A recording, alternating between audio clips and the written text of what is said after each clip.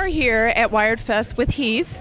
And Heath, you have something special to tell me about today, right? I was in the United States Army. I lost my legs over in Mosul, Iraq in 2003. Oh, I am so sorry. Obviously the best of us. Thank you for giving your life force over there. We really all appreciate that. And it's a really heartfelt thing. I just want to take a moment to really appreciate you and what you went through and the amazing story that you represent to all of us, because in the face of what could seem impossible, you're a great example of what is possible when someone puts their mind to it. Well, thank you very much. I appreciate that. I really do. So tell me a little bit about the prosthesis.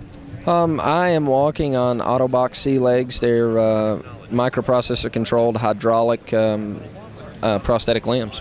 The sea leg offers its own security by using a built-in microprocessor that reads information from gait sensors and with the help of specialized software controls a hydraulic system that creates resistance to flexion for the sea leg. Here's how it works in detail. Two sensors, one near the ankle and one at the knee joint, take continuous readings of the user's gait and environment. These readings are sampled 50 times a second by the microprocessor, which analyzes the data with unique software based on the walking patterns of thousands of individuals. Because each sea leg user is unique, the practitioner will use Autobox software designed specifically for the sea leg to set special resistance parameters. Our Bionic Link system takes advantage of Bluetooth technology so you can adjust the sea leg performance without the hassle of cables. This enables you to fine-tune the knee to the user's unique needs. These parameters allow the sea leg to know where the user will be in the next moment and enable it to function proactively. And so how long have you had them? Technically I've had them since January of 2004, and I've been walking on them with no canes, crutches, wheelchair, nothing for a little over a year now. How does that feel? It's awesome, actually. I've been able to do things that I had written off as I would never do again in my life. So. That's pretty incredible. One of the things I love about technology is when it really changes our life to the better and makes us, believe in the possibility. So what was your life like before?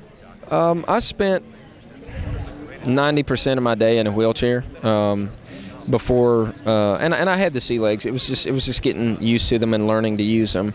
But I couldn't really carry my children. I couldn't help my wife carry things, and it's given me all that back. I used to have to use hand controls and rely a lot on my family and others to help me out. And now I've been able to go back to driving without hand controls, using my sea legs to drive, and being able to help my wife carry the groceries and carry the kids as well.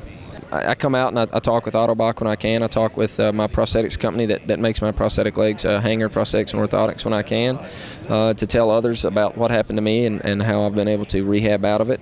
I play golf. I'm trying to get on the United States Disabled Ski Team, so I participate a lot in sports, help with a nonprofit that helps wounded veterans called the Wounded Warrior Project, and just stay busy.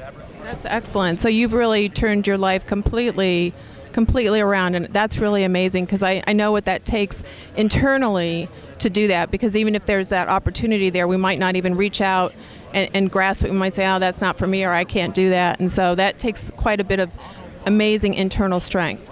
You hit the nail on the head. I've just been in a lot of situations where I had great opportunities to participate in things. So. All right, well, thank you very much, Heath. We really appreciate you and what you did for our country, and what a great example you are. Well, thank you very much. I appreciate it. Thanks for coming out and talking to us today. This is our pleasure. Thank you.